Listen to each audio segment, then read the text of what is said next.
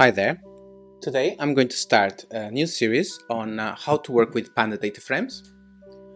Panda data frames, if you are working with data science or data engineering, it's going to be something that you will have to get used to and you have to learn. One of the most frequent operations that you have to do with Panda data frames is to read CSV files and to write CSV files. So this is going to be my first episode on this topic, and the first thing we're going to do is going to learn how to read and write CSV files using Panda data frames. Without further ado, let's get started.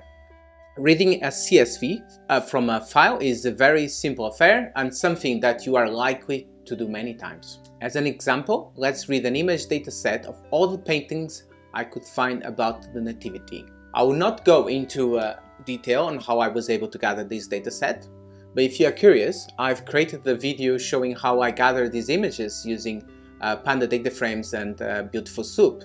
You can find the link to that video in the description.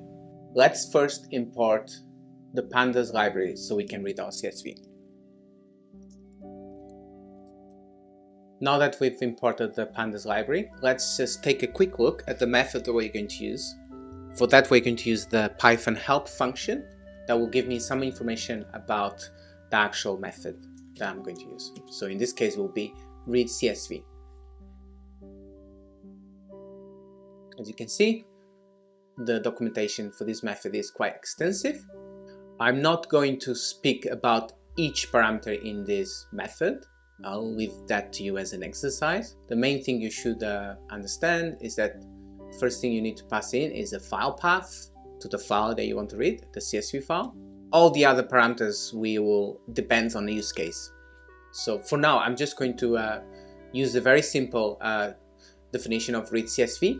I'll read the CSV file. But before I do that, because I'm using Google Colab, and I advise you to use that too, so you don't have to worry about setting up your Python development environment if you just want to learn, I'm going to upload the CSV to Google Colab. So let's read this file.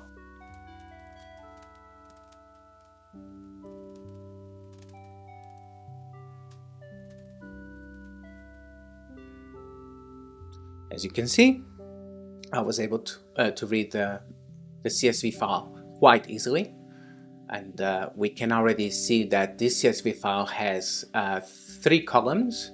Ignore the index, this is just the index of each row. So we have an image URL, a web page URL, and a column that doesn't seem to have any data called labels. That easy, right? You will notice that I use the display function to show the Panda data frame, and it looks quite nice and easy to read.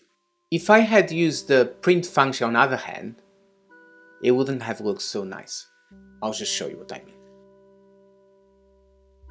Much harder to read that, isn't it?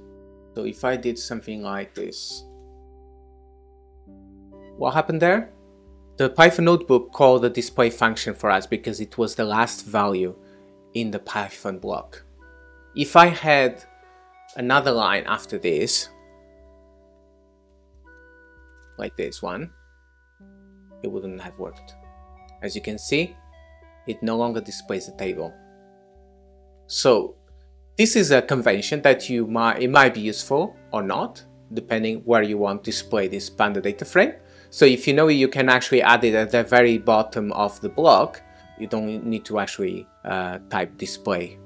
We were able to read a CSV file and create a Panda data frame with it quite easily. In this case, I don't really actually want these column names. So I'm going to just use an additional option in the read CSV method that allows me to specify my own column names.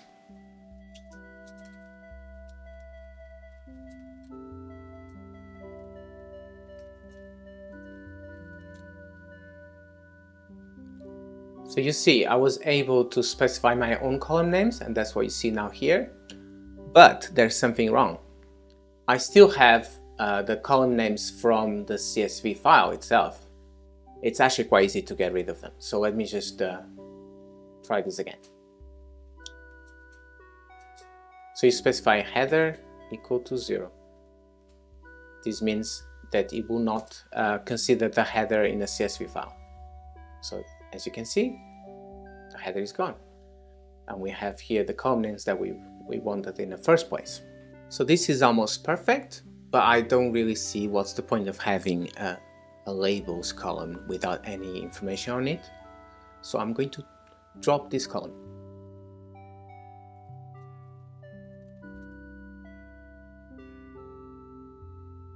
You can see now that the precise labels column is gone. And it's worth noticing that I was able to modify the Panda data frame itself, which means it's a mutable object.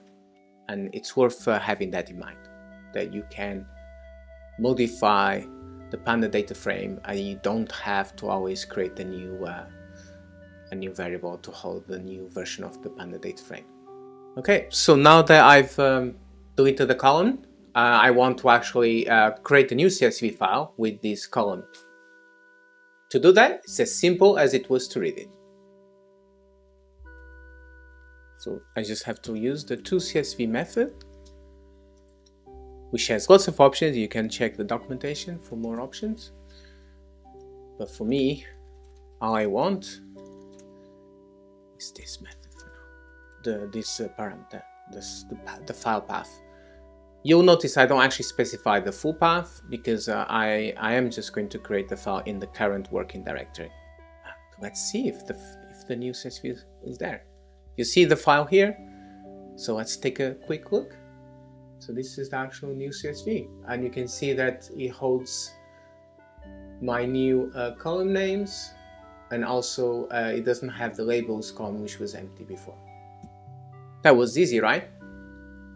There's a lot more we can do with pandas and CSVs, but I'm sure that this is actually enough to get you started. And that will be all for now. So happy coding!